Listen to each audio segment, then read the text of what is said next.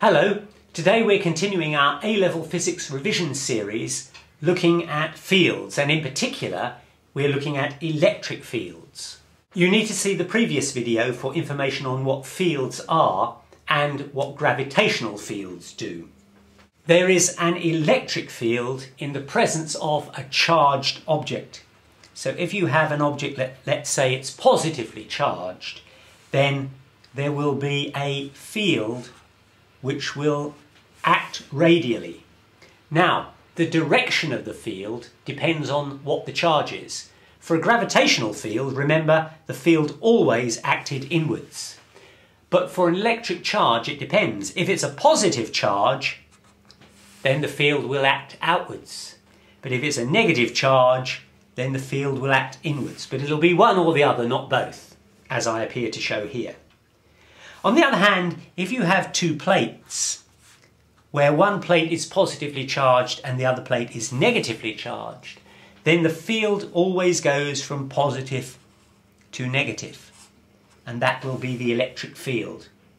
And that field, as we said in the previous video, is the capability to do something.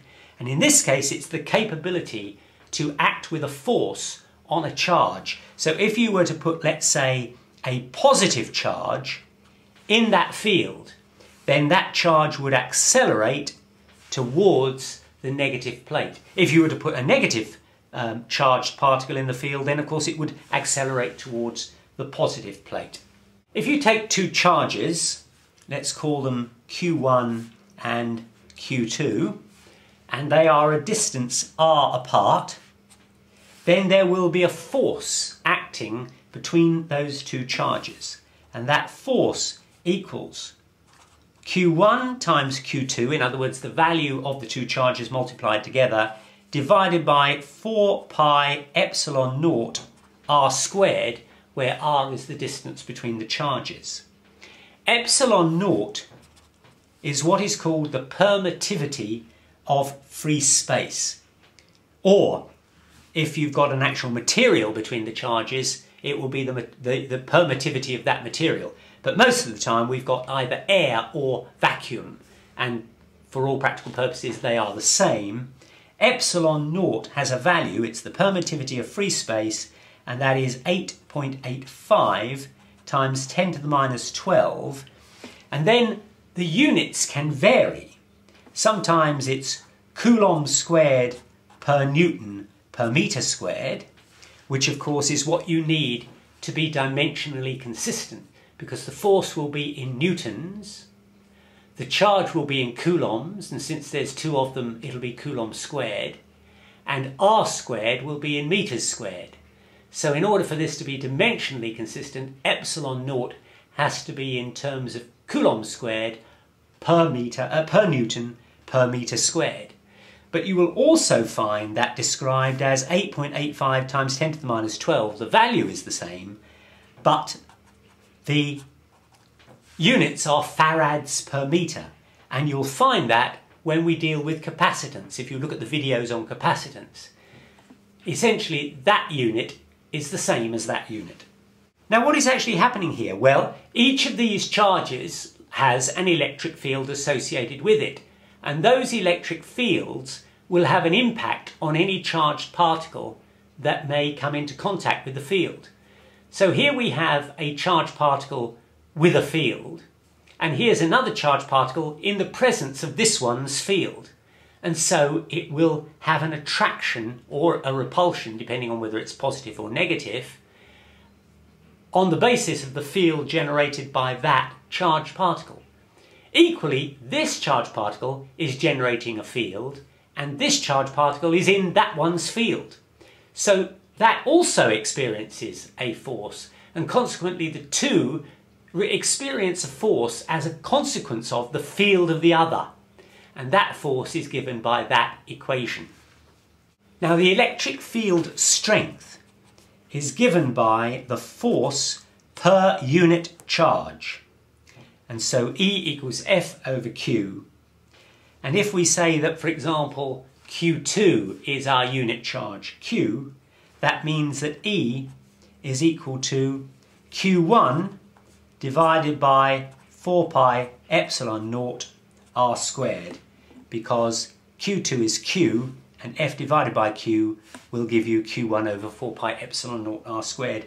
That's the value of the electric field strength. Now we come to the concept of electric potential energy. And the electric potential energy is the work done to bring a test charge, little q, from infinity to a point r away from a main charge. So here's a main charge, which we're going to call Q1. And we have got an electron right the way out here. Where are we here? Let's call that infinity. And we're going to bring that charge to here. Now, if it's the same charge, if it's positively charged, remember that like poles repel, unlike poles attract, like charges repel, unlike charges attract. So if this is positive and the charge out here, which is little q, is also positive, then there will be a repulsive force, and that will push that little q away. So if we want to bring q to here, then we're going to have to do work to overcome the repulsive force. So we're bringing little q all the way along to this point here. And when it's here, it will be r away from Q1. And the energy, the electric potential energy, to bring that to bring that charge to that point, overcoming the repulsive force, is equal to Q, which is this charge, that's Q1, times the test charge, little q, divided by 4 pi epsilon naught r. Not r squared as up here, but now just single r. And that means that when r is infinity, that is when the test charge was infinitely far away, then the potential energy, EP, is equal to 0. This is the potential energy, and that's the energy required to bring a test charge from infinity to a point r away from the main charge, Q1. Now, the electric potential is the potential energy per unit charge. And that's given the term V. And we express that in volts. And that's EP, the potential energy, divided by Q. And if you take EP divided by Q, then that's simply Q1 divided by 4 pi epsilon naught R. And that, as I've said, is expressed in volts. And let's give an example of how that applies. Let's think of two plates, rather like a capacitor if you like. And we have 400 volts on that plate and 0 volts on that plate. We could achieve that by connecting it to a battery. It would have to be a pretty big battery for 400 volts, but there you are. Sorry, I've got those around the wrong way. So the positive side is here, the negative side is here. This is 400 volts because the battery is 400 volts. And there's 400 volts on that plate, 0 on that plate. And there will therefore be an electric field because this plate is positively charged, this plate is negatively charged. There is an electric field.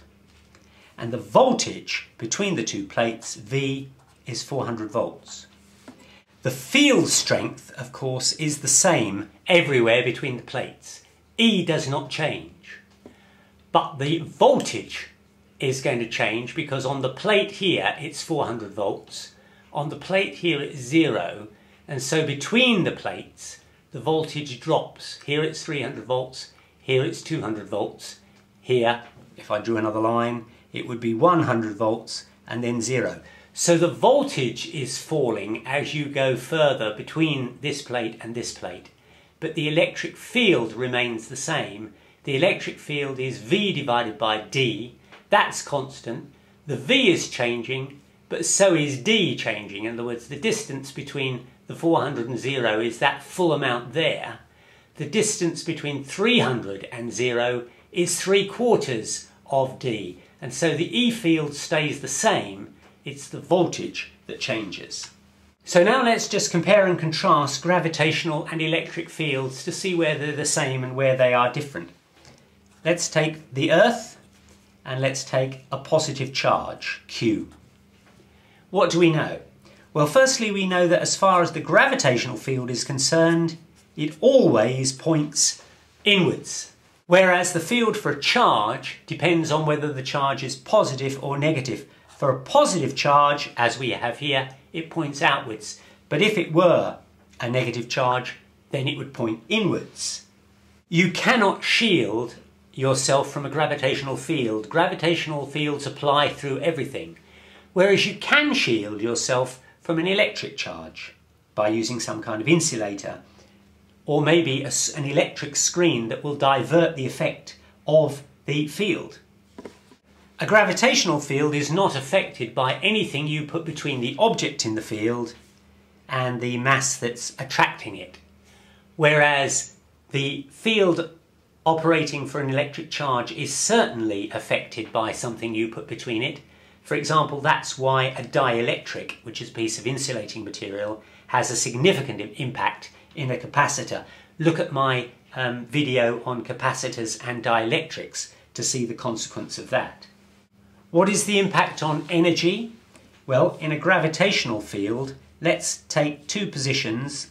This is the ground, and we're going to take a position that's a distance h above the ground.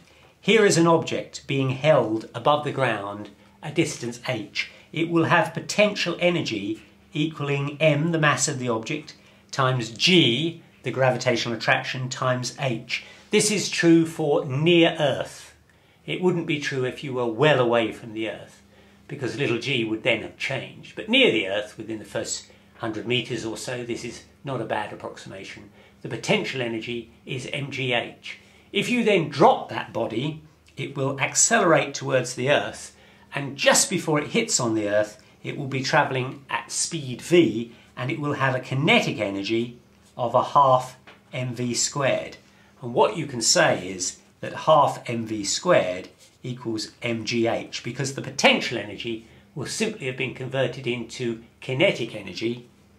The m's cancel, and so half v squared equals gh. That enables you to calculate the velocity that that object will hit the Earth. By contrast, if you have two parallel plates and they are a distance d apart, and you have a positively charged charge, a little q, that will accelerate towards the negative plate.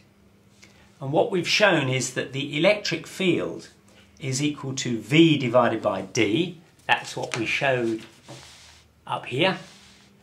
But we also know that that equals force divided by charge, because that's how we defined, let's see if we can find that. Here it is. The electric field is the force divided by charge. And here the electric field is the volts divided by distance, or the potential divided by distance. So we've got now two formulae for the electric field: V divided by D, V is volts, D is the distance between the plates, and F divided by Q, the force between the charged particles and the unit charge value. And if you multiply those out, then you can say that VQ equals FD. But what is force times distance? Force times distance is a measure of the work done, or the energy. And so now we see why VQ is a measure of energy. And to take that a little bit further, if we say that energy, I'm going to call that EN to distinguish it from the field, the energy is equal to VQ, then power equals energy divided by time. And that means VQ divided by T. But what is Q over T? The amount of charge moved in a particular time is current. And that equals VI. And that's why the power in an electric circuit is equal to the voltage times the current. For both gravitational fields and electric fields, the potential energy is zero when the distance from the object or charge is infinity. And if you have, let's say, a mass of the Earth here, and on this side we're going to have a charge Q, and you have a test mass M, which you move from here to here. So that's position 1, that's a later position, position 2. And here you have a test charge, and you move it to here. So the charge moves from here to here. This is distance R2, this is distance R1, and similarly here, this is distance R1, this is distance R2. And what you can say is that the difference in potential energy between the mass at this point and the mass at that point is equal to G M M into 1 over R1 squared minus 1 over R2 squared. And here, the difference in potential energy is equal to Q1 Q2 divided by 4 pi epsilon naught, where epsilon naught is the permittivity of free space, into, I hope I can squeeze this on so you can see it, 1 over R1 squared minus 1 over R2 squared.